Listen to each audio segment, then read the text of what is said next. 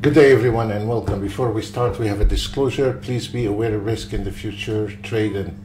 Today, also, it was a very good, it's not as crazy day as yesterday. The Nasdaq made 30,000 yesterday, but today is very acceptable. We still have some trades, and we're done for today. We still have one Nasdaq on the 10 minutes is getting 16,000. This is on the last trade. The YM is still open. We're gonna close all those positions. It's 5,000 on the last couple hours. The YM 15 minutes 4,800. The YM 5 minutes 5,000.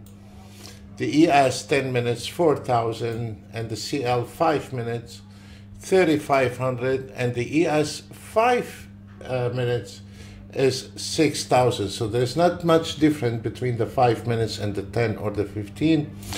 I'm not going to go through all of them, but snapshot, we got the Nasdaq 2 minutes, we got the 12,000, 56 on the 3 minutes, the Nasdaq 4 minutes, 8,000, and then the YM got a couple thousand,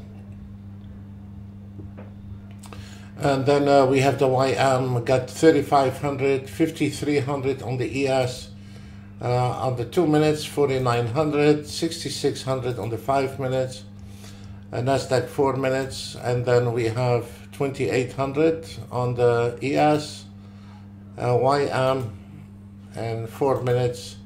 Those are the morning session, so they were all done.